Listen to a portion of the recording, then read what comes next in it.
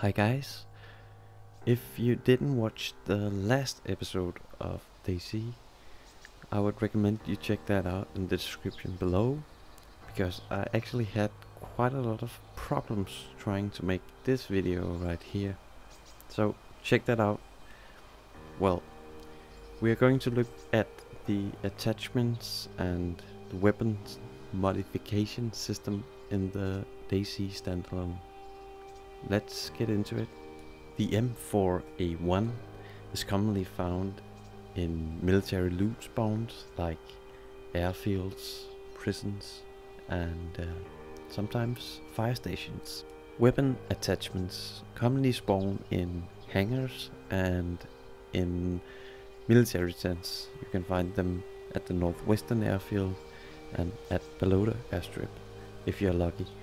As we are in the early release, there's still a lot of attachments that don't have a function yet, like the bayonet and the silencer for the M4.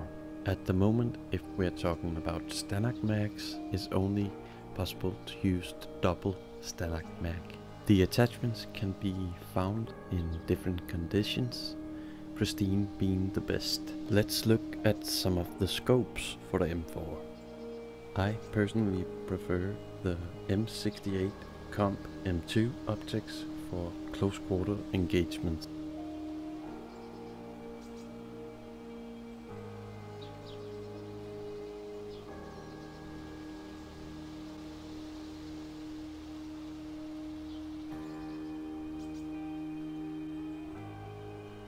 The T3N RDS optics are good as well.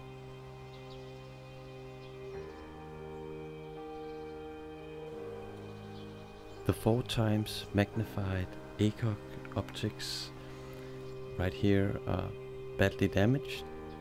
They could do some damage if they were in pristine condition. The M4 carry handle optics are standard equipped when you find your M4, so that's quite good, I think.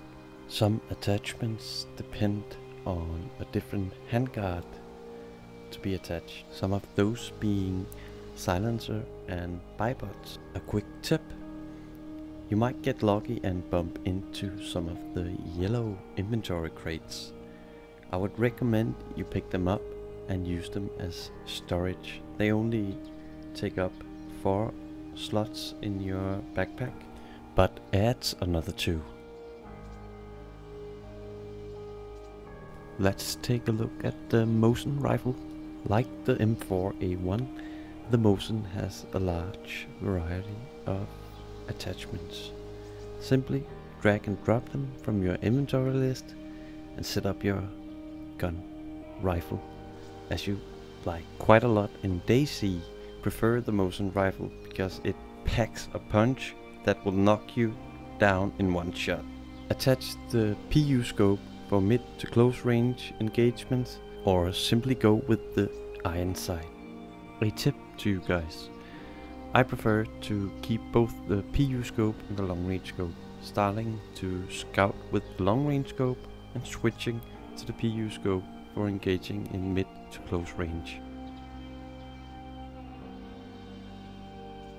Let's have a look at the different scopes for the hanseN. The long range scope. Hold down right mouse button to zoom in.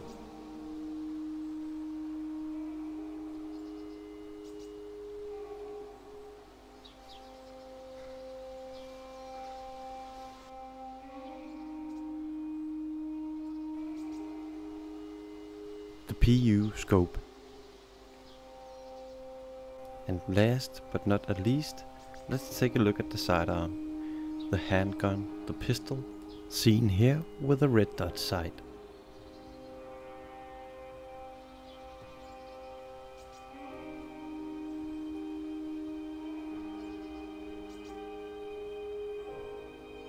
See you guys.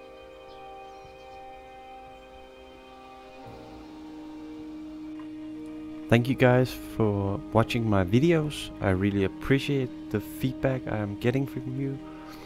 If you would like to see a previous episode, just click the annotation right here on the screen below. Please leave a comment and subscribe. Until next time, have fun.